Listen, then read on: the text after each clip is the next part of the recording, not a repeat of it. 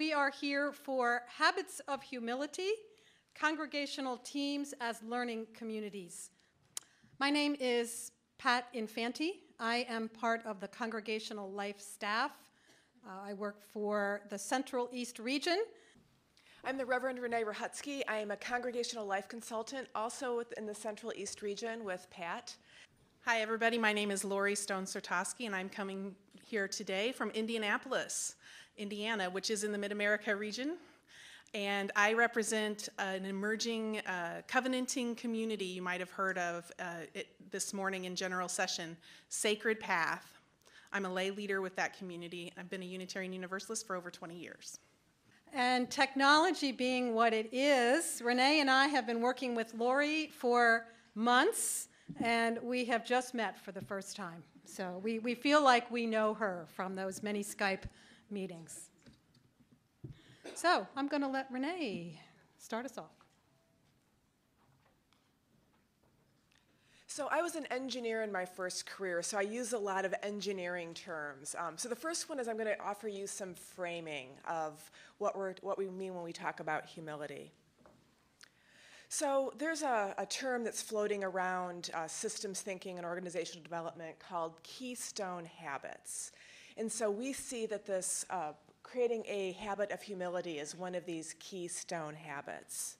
And so a keystone is that horse stone up there. It's the stone that allows the arch to hold together. It's the last stone you drop in, and then everything stays in place. And the idea of a keystone habit, it's one change that unlocks a series of changes and gifts. So, for example, a keystone habit that I've tried to create for myself in my personal life is to don't get behind the wheel of the car, if possible. And so what that's done, it's helped me to understand how to negotiate mass transit systems. So coming to a place like Portland, it's a lot easier to do once I've done it in other places. It encourages me to get more exercise by walking to the store or bicycling to the store.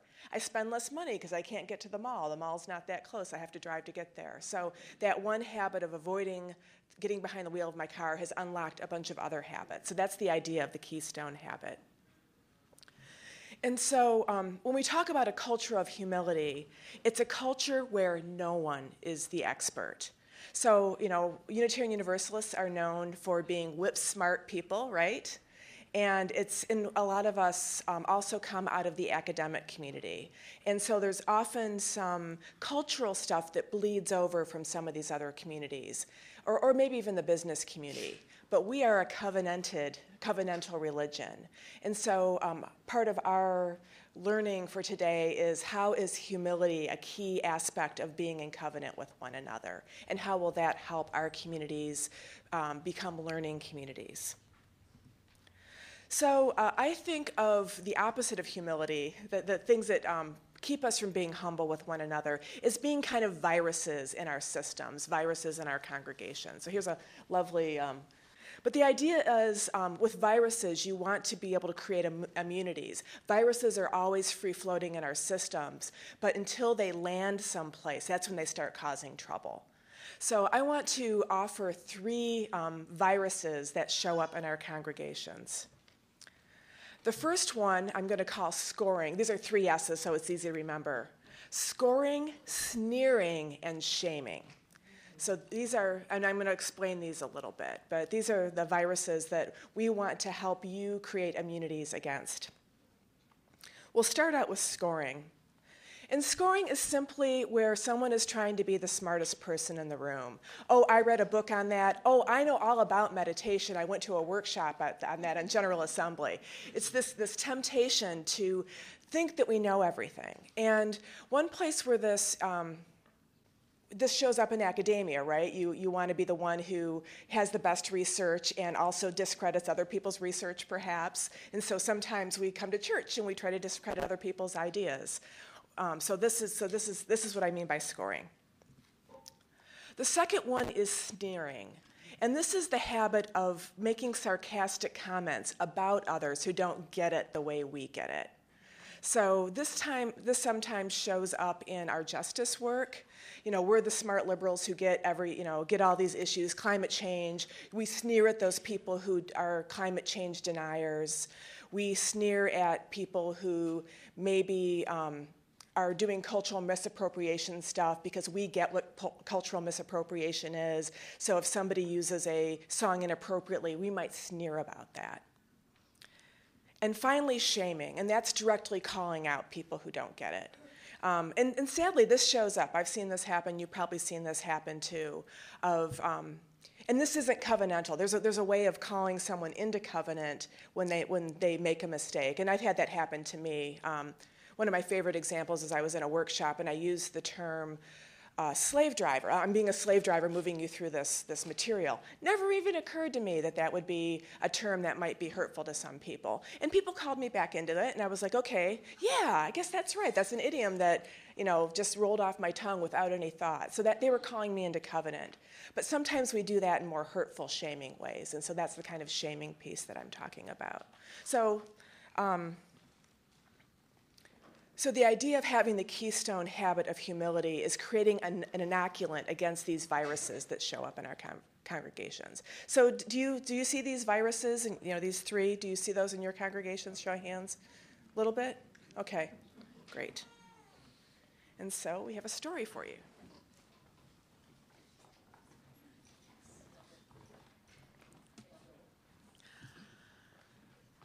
All right, so we're going to talk today about a problem that Pacific Power and Light here in the Pacific Northwest was having a while back. This is a utility company that serves many customers in the Cascade Mountains. It was facing an ongoing problem of ice building up on the power lines, serving and then jeopardizing the distribution of power to their customers in that area. It was causing an undesirable and unsafe job situation for the PP&L linemen. So you understand, in the Pacific Northwest, it's not always 100 degrees. There are a number of ice storms in the fall and the summer, and these storms result in an accumulation of significant ice load on the lines. And if it's not removed periodically throughout these periods, the ice accumulates to the point where the lines break. And so the method used to remove the ice is to send the linemen up to the top on these poles. They'd have to climb in very dangerous situations and take a really long pole that they carried with them as they climbed up that has a hook on the end. And then they would just rattle the lines until the ice broke off. The linemen, as you can imagine, hated this job because it meant that they would have to go into the woods in the adverse weather conditions, and then a number of them sometimes would fall or injure themselves in the process of doing this. So PBL had in the past conducted a number of brainstorming sessions, getting people in a room, all of the experts, to try to solve this problem.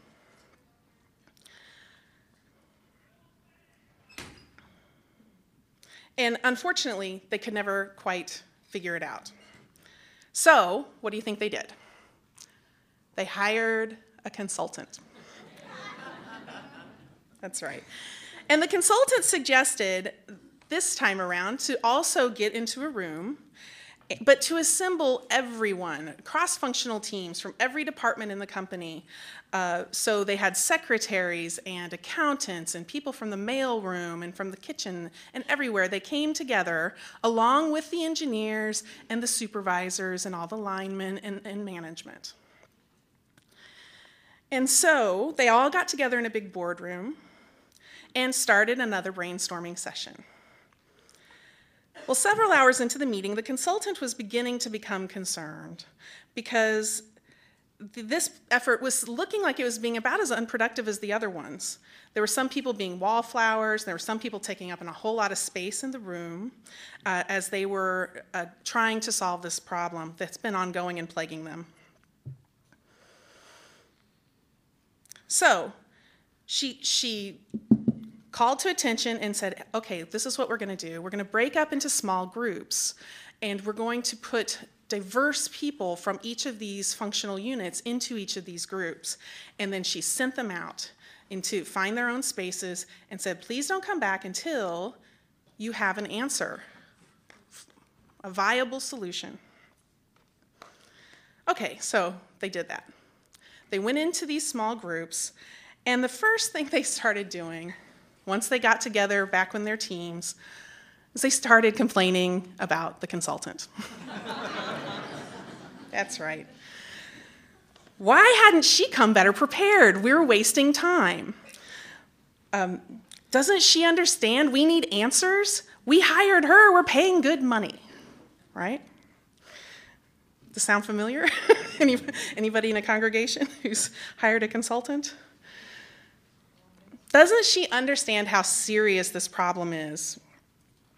So the complaining about the competency of the consultant went on until they started suggesting these outrageous ideas as possible solutions. They went absurdly overboard. One group who had a couple of linesmen, one of the linesmen suggested, I hope we can finally figure out a better way to skin this cat, he said. I really hate this job.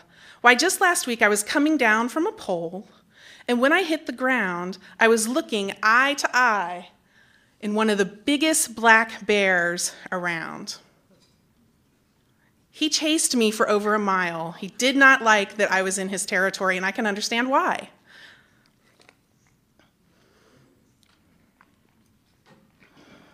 So, somebody suggested, why don't we just train the bears to climb the poles? Kind of sarcastically again. They're so big and heavy that their weight could probably be enough to shake the wires and knock the ice off. And so the ideas kept spinning around and around that idea. But then the laughter died down, and the group was starting to pick 100 reasons why training bears to climb the poles would not work. Then another linesman suggested that although training the bears seemed foolish on the surface, perhaps maybe we could entice the bears to go up the top. Maybe we could place honey pots at the top of the poles. And again, a lot of laughter, a lot of kind of picking at that idea, and a concern was raised that bears like honey in good weather and bad weather. So how would we get the bears to just climb the poles during the icy weather? And how would we keep the honey pots full? So a particularly sarcastic linesman then offered this. You know all those fancy helicopters the fat cats in the front office fly around in all the time? Why don't we just grab one of those and fly from pole to pole, dropping the honey pots in only when the icy weather was coming? Of course, another round of laughter. Then one of the wallflowers, one of the secretaries who hadn't spoken all day, she spoke up and said, hey, I was a nurse's aide in Vietnam. I saw many injured soldiers arriving at the field hospital by helicopter, and the downwash from the helicopter blades was very, very intense. It was almost blinding.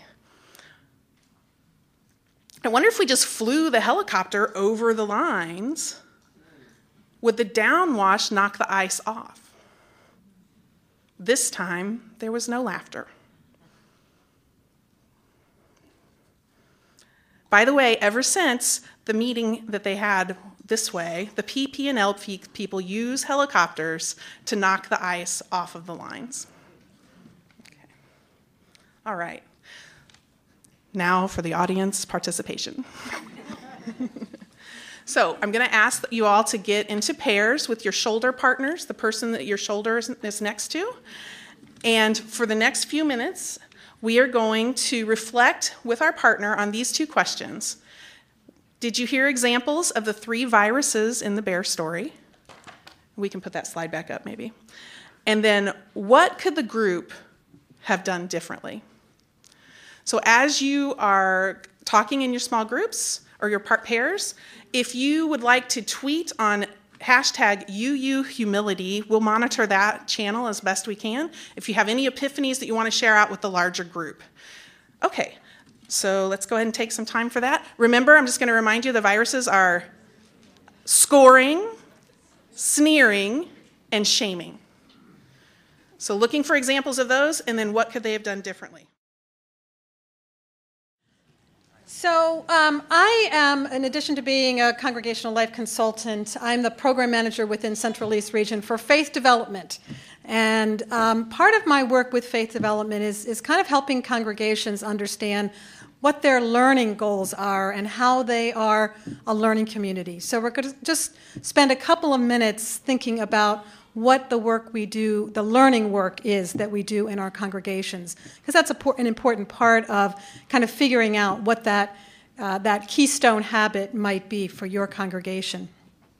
So for spiritual strength in congregation, there's some general characteristics that we see in our work as congregational life consultants. One of those is that ongoing commitment to learning together. And that can come in many forms. That can come in larger congregational events. It can come in small group ministry. It can manifest in our leadership work, learning together as leaders. Has anybody ever done the Serving with Grace book? Done any reading, any kind of spiritual reflection of a book or just a reading at the beginning of a committee or a board meeting?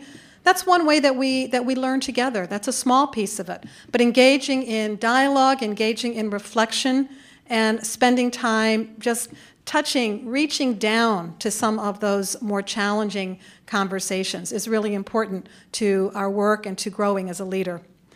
Another piece of spiritual strength in the congregation is this willingness to be in covenant. And sometimes that covenant requires us to be vulnerable with one another, to truly get to that place where we are. Jim Key talked this morning about covenant being both a noun and a verb, and to really get to that place where covenant is what we do. That sometimes means that, particularly as leaders, we need to be willing to be vulnerable with our fellow leaders. Another piece of spiritual strength in the congregation is curiosity. Trusting in leaders is one way that congregations can really develop a strong core.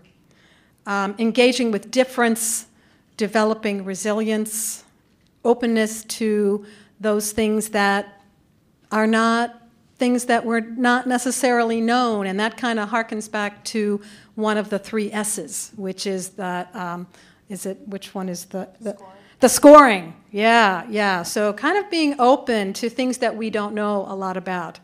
So all of these things are important in developing our congregation and in doing that faith formation work in the congregation. And any one of these really can be the basis for a keystone habit. Every congregation is different. Some congregations have a really high commitment to learning together. Some congregations have just a really long and deep commitment to discovery, to learning together, to being curious about new things. Some congregations, and we're going to hear a couple of stories that might be good examples of resilience. So maybe their keystone habit is resilience. So learning as a community really is an important habit for congregations to develop. Learning can help us not only, first of all, learn about things that we don't know about, but also to hear how other people understand new topics or understand leadership or understand the challenges or the conflicts that we're working through as a congregation. If we sit together and learn, we can level the playing field a little bit. We don't have a room with 1 or 2 experts. We have a room where everybody is a learner and everyone is a teacher.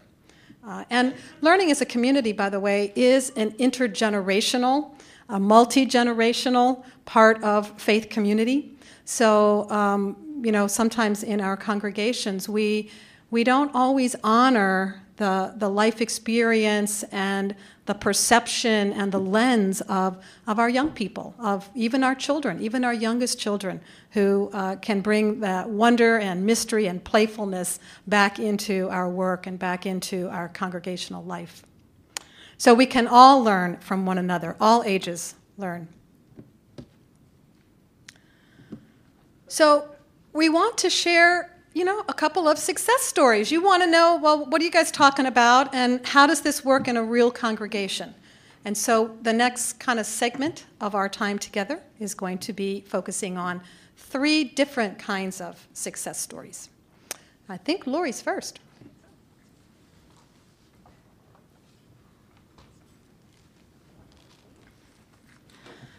All right, so I represent, as I mentioned, Sacred Path. We are a relatively new faith community. We just started meeting together and working together 3 years ago. This is some of the photos that kind of describe and show some of the work that we do. We have a very strong commitment to mission, and we also,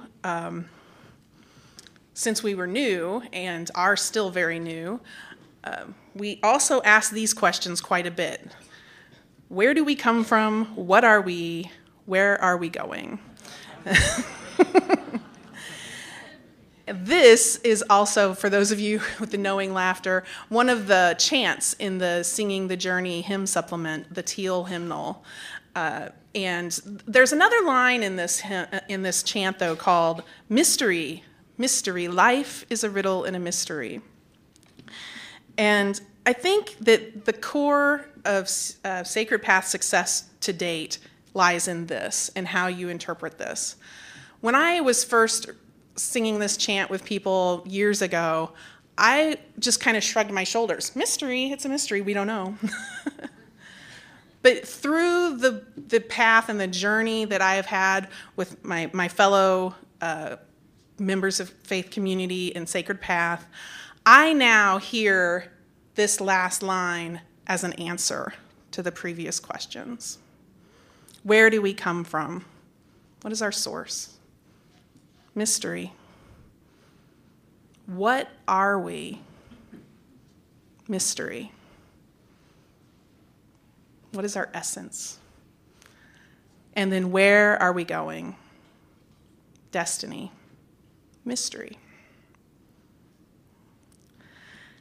In order to adopt that frame of mind, we have to let go of a lot of certainty. We have to move in with uncertainty, get comfortable with it, make friends with it, more than make friends with it. We have to sidle up to it and just dig in with uncertainty. And so that's what we've been doing, and it has definitely caused a lot of accidental development of this keystone habit of humility, let me tell you. So in the first year that we were together, we had to make a lot of decisions about how to even be together and how to when and where and how and all of those basic things and what to do and why. And I'll tell you what, that first year was a little bit rocky. But we were on the journey together. And we weren't sure where we were going, but we knew that we would get there if we had faith. And so we had all of these elaborate decision-making processes where we were trying to use modified consensus, and we would rank things and vote and talk about things. And then we would also hold these monthly meetings with everyone in the room, right? Because everyone's voice was really important at this time, and it's always still important, and transparency is really important. It's just that as you grow and develop, you can't always get everybody in a room before you decide really basic things, right? So we valued direct involvement in decision-making, but we also, as they talked about, didn't always do it in person. We innovated. We used Facebook to help us with decision-making. And by the second year, though, we had developed rapport and trust through sharing responsibilities. And so in order to get comfortable with that uncertainty I talked about, some of the things that we had to do was shed some old ways. We had to let go of overstructuring and hierarchy. We have no committees, for example. We work on a basis of teams, and no team is sacred. That's important. If a team isn't going somewhere, we just dissolve it. If there's no energy around it, it goes. We don't have a membership team, for example. Just let that sit there for a minute. Because there's no need. We've decided not to police any of those boundaries. We're a community. If you say you're a part of it, you're a part of it. We also let go of programming. There was no special team assigned to making the show happen every week that we so often feel like we have to in our traditional congregations. Instead, as we got together, we used open space technology. Technology is a strong word. Basically, what it meant was a Google Doc during the week with a big grid of all the possible spaces you could do something in, depending on where we were that week. It might be rooms, it might be areas of the park, and then the time slots down the side. And people could fill in, they could volunteer. If someone volunteered to lead worship, we had a worship service. If they didn't, we didn't. There was no group of experts sitting there waiting to respond to the needs of the community. It was all organic. And it developed a deep bench, let me tell you, pretty quick. I say over half of our group at this point has led worship, including our 9 and 10-year-olds. We've had whole entire weeks where we've gotten together just to share food and break bread. We've had weeks where we don't meet in a church or any kind of church. We meet with our neighbors. We cultivate the garden. And it has been transforming to let go of the need to feel like we should respond to the consumer-oriented nature of church today. We just don't do that. And then finally, we had to let go of our sense of urgency around changing any of this anytime soon. Whether we let go of the sense of urgency around the need to grow numerically and financially, to build the pot of money, which was really good because we didn't even have a bank account until last November. That's another story. All right, so what we gained when we let go of those things is new leadership stepped up. Existing leadership avoided the burnout associated with the grind of keeping the programs going, the planning going. A note about our planning. We ended up having a few people who were very familiar with improv and taught us and actually led improv services and workshops and taught us this valuable lesson of saying yes and. If you're familiar with improv, what that means is when you're with your improv partner, you want to make sure that you never make your partner look bad. So if your partner gives you the gift of saying, wow, what's that flower pot on the top of your head? You run with it, right? Now apply that to a faith community. You don't always know what's going to come at you, but you run with it. And if a proposal comes, if somebody's got a great idea, let's try it. We develop the yes and. What that also resulted in was a high percentage of engagement and deep commitment levels across the age span, because people's ideas were actually listened to and followed through. We had the youth one time lead us in a worship service where they had us all, I kid you not, we actually did this, they told a story about fairies. They wrote this themselves. And the fairies would get out in the middle of the night and paint the room various colors from like their bellies or their arms. And so they had us moving around the room and literally like wallowing on the ground on our bellies. We said yes and. It's really interesting to see your elders doing that. But you know what? The kids loved it because they were being included, listened to, heard, and followed. Now, when you let go of those things, you also can lose people who respond to all of that uncertainty with fear and anxiety. So we did have to also say goodbye to people who just couldn't live in that uncertainty for that prolonged period of time. All right. So The guiding principles that emerged was we plan as far as our headlights could see. So you can think of the metaphor of driving on a winding road at night with all the hairpin turns. We planned as far as our headlights could see. We feed what has energy.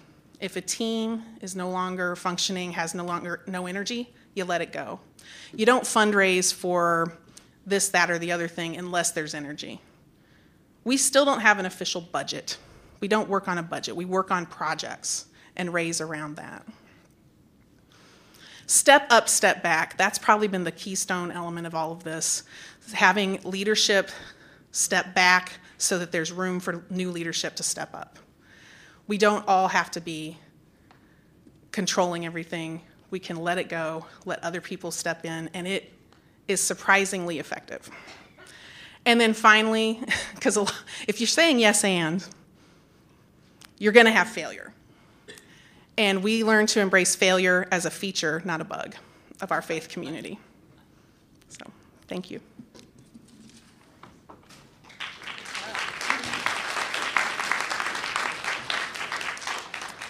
So her story was about a new start, an emerging congregation.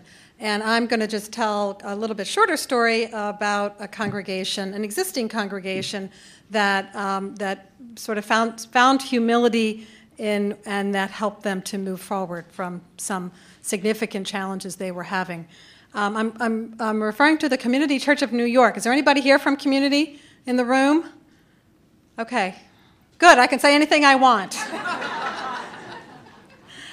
No, I actually have the permission of the minister and the board president to share their stories. Way back when I first met the wonderful leadership at the Community Church of New York in New York City, which is at the corner of 35th and Park in a very, sort of a historic area, historic building. They were in significant conflict. They had long board meetings. Their board was really functioning more as a management board. They have significant rental properties, and most of their rather large budget comes from the rental of these properties that they have in New York City, which you can imagine is a pretty significant amount. So there was a lot of anxiety around money. Does anybody have that in their congregation? Yeah. Oh, that happens in congregations, doesn't it? So a lot of anxiety around money, and some of those anxieties really manifested as that lack of trust in leaders, lack of trust in elected leaders, lack of trust also in the minister and the professional staff. They had board meetings that used to go till 11 o'clock at night, and they had conflict that would result in, some shoe banging on the table kind of conflict. I know none of you have ever had, nobody's ever raised their voice at a board meeting, right? And the board and the minister were really out of covenant in that congregation. And the rest of the congregation was blissfully just letting them work it out because it's their issue, right? This is the way our congregations work sometimes. So they actually hit bottom after a group gathered together, the parking lot group, except in New York City you don't have parking lots, the sidewalk, the Starbucks up on the corner, Madison and 35th, they decided that they wanted, that the problem was the minister. So the minister's got to go. So a group gathered, and it all came to a head at an annual meeting where a vote was taken. And the congregation voted to stay in relationship with the minister.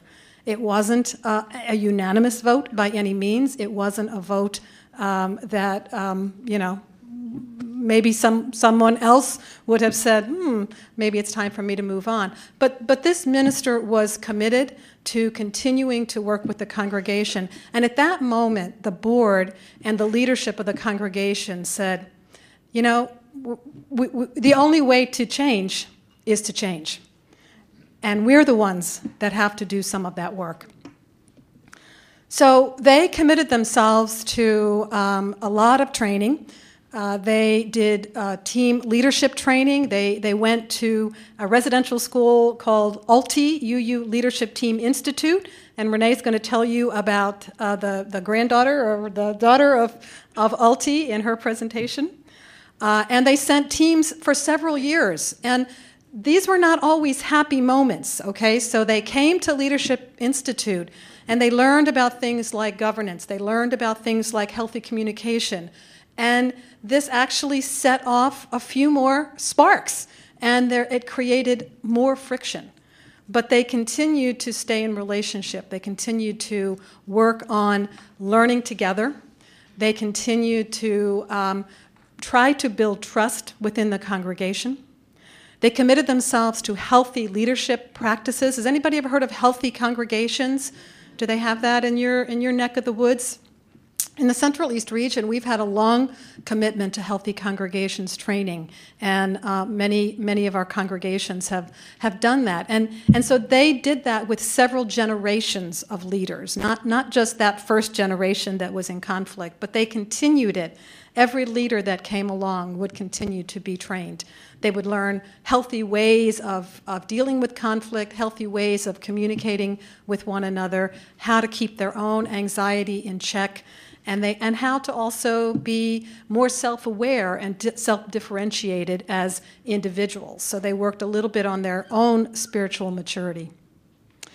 They had a number of facilitated board retreats. Staff came in and supported them in some of this work when it really became clear that they really couldn't do this on their own. And that happens with congregations. Sometimes we reach a moment where we can't do the work on our own, and we need to reach out. And we hope that in your area, wherever you are, that you have either district staff or regional staff or a cluster where you can reach out to leaders in other congregations to help you to come and facilitate and help you have healthier conversations. So they're in great shape. I just did a board retreat with them within the last month or two. They have work to do. They have a long way to go. We all are making it up as we go. We're all living organic organizations, but they have come a long way. And this was a group that their meetings have gotten way shorter. They have some really good conversations as leaders. They're able to be reflective with one another. They have an increased sort of self-awareness about their work as leaders, what they bring, and how they communicate, the covenant that they have with one another. They have grown their sense of a mission, both as a board and as a congregation. And again, they have lots of work still to do. We're all works in progress. They have reached some common understandings between the staff, the ministry, and the lay leadership that have helped them. They've kind of leveled that understanding of who we are and why we're here and what's my role versus your role. And they've renewed their sense of call to being a spiritual community, to being a faith community. So I'm real proud of them. And I just want to close with this metaphor, because I love this metaphor, and I do think this is one of the pieces of the work that Community Church did. And that's this idea of the dolphin versus the whale. And so dolphins, anybody, go to the beach and see the dolphins, the Jersey Shore? I'm a Jersey Shore girl. So dolphins, they travel in groups. Right? They travel in pods. They stay together. And they come up and down. They take short breaths. And there's this constant sort of communication. And when they come up for breath, they're looking for the others in their pod. They know that they are in a group, and they want to check in with that group on a regular basis. Whales are, somehow we think of whales and dolphins as kind of having this similar thing. They come up for air and then they go down. Whales go down much deeper. They take a much longer breath. They don't come up and check around for others in their community in the same way. And the world changes around them while they're under the water. So it's just an interesting metaphor for you to take away and think about. You should be like dolphins. You gotta take a short breath. You gotta dig into the work, but you have to keep coming up for air and checking in with the community around you.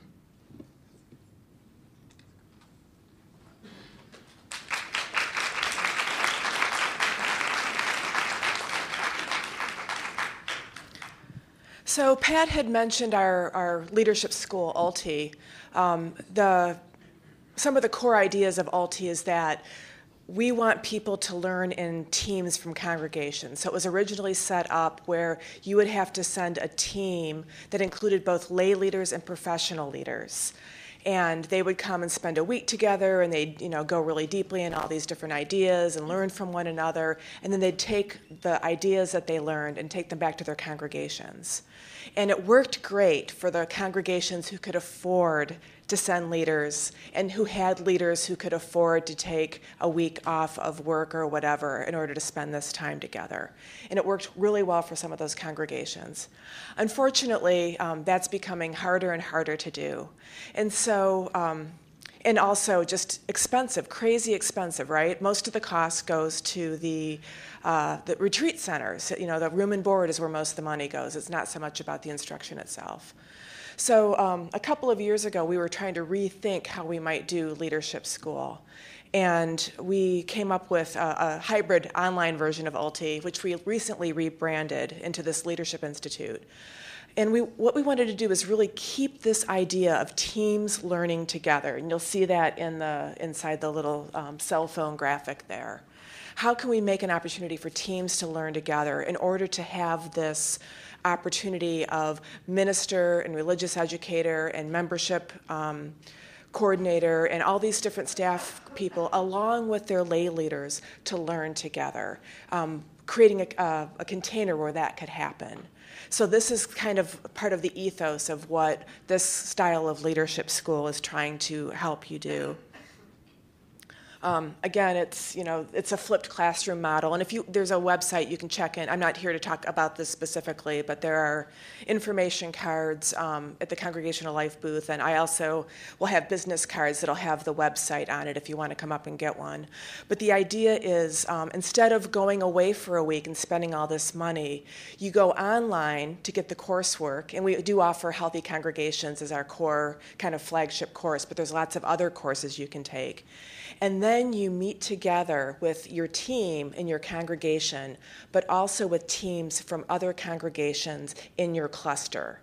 So you're not only learning from one another in your congregation, you're learning from the congregation down the street and building those covenantal relationships so that covenant can be a verb as well as a noun in your community. And so the other piece about this is that the in-person sessions are facilitated by peers, what we call peer hosts. So part of the regionalization piece is how can we leverage your UUA staff like Pat and I. We have some expertise and, we teach and things like that. But coming in person is the best part, right? To actually get to talk with one another, engage with the topics like you're going to get to do in a little bit here. And so what we decided to do is actually train people to host the in-person sessions by cluster. And so this is sort of the story about how Lori and I met. Lori called me up. She knew that I did Healthy Congregations, and I do a lot of webinars and stuff on YouTube. Google my name, and you'll get a lot of videos. And so Lori called up and said, wow, we have this congregational start, and I'll tell a little story of the cluster. We're in this cluster where I think there were 2 congregations, and both of those congregations had conflicts and split into 2 more congregations. And one of those congregations split, and there was another congregation. And so there's DNA in the Indianapolis cluster of conflict and splitting and conflict and splitting. And so for those of you who've had systems understanding, that's going to show up unless you're really intentional about inoculating your congregation against it. So she and her leaders realized they wanted to inoculate Sacred Path from that pattern in their congregational cluster. And so she became a peer host, and she recruited some other folks from the other congregations in the cluster, and they became peer hosts, and they have been my flagship cluster, I tell you. It's part of it is they were self-motivated. They, recruited people. They ran a fall semester and a spring semester of courses or of in-person sessions, and some of their learnings were they were able to kind of debrief some of these conflicts. It's like, wow, this happened, and this is a classic case of triangulation, and this happened, and this this is homeostasis. So they were really able to not only work the case studies that we gave them, but to also bring their own case studies from their own congregations and realize the patterns that had been showing up over and over again, and they're able to heal some of the conflicts that had happened and heal relationships, and they're able to work together in a way that they haven't been able to work together before. So it's just this amazing system or like this vision of how we hoped it would work, and then Indianapolis just took it and ran with it.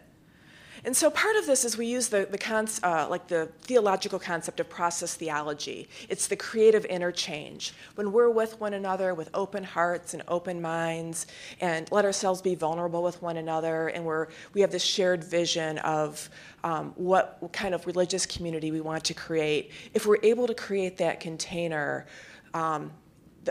if I'm using theist language, the Holy Spirit shows up. Magic happens in the room. It's that stuff that happens why we love to come to GA and have these conversations. So we're intentionally trying to create the kind of culture where that kind of experience happens. And then there's also opportunities to integrate what you learn online. So webinars are kind of cool, but if you don't have a chance to really engage with it with someone else, you don't really retain it as well, and you don't embody it. So the idea is to, create that learning experience. The other thing is that the way the Saturdays are set up is that everybody has a piece of expertise that they bring into the system. So the way youth are able to, if youth participate, they have expertise that they bring to the table. And so it creates a natural learning community because everyone is learning something from everybody else. So the idea is this is helping to create that habit of humility by just using this structure and format. And so I've been very, very intentional about this learning community ethos. And one of the first things I do is I ask every single participant to agree to a covenant of participation, which is really, this is on the website, to have that beginner's mind, to know that all of us have expertise, influence, and different worldviews, that we want to hold each other accountable to keeping this community the way it is, and to make space for everyone's contribution. So to really, these are things that we really talk about in our covenants, but it's very clear that we need to have this happening in the room to make the magic happen of our creative interchange. And so that's it.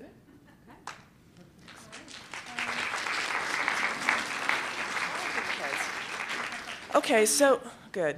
So we're going to give you a chance to think about your own context, so what you might want to do in your own community to create a learning community, we can always be better at being a learning community. So if you already have this ethos in your congregation, there's always ways of doing it better. So what we've done is we have some index cards. We have 3 different colors, which totally do not look like, well, actually it's not too bad. We have, oh, how interesting. They actually show up correctly up there. We have green cards, no, we have red cards. I'm sorry, red cards, blue cards, and yellow cards. So the stop doing is the red. That's kind of easy to remember. The blue cards are, so what do you want to stop doing in order to create a learning community? Getting rid of the viruses might be one thing.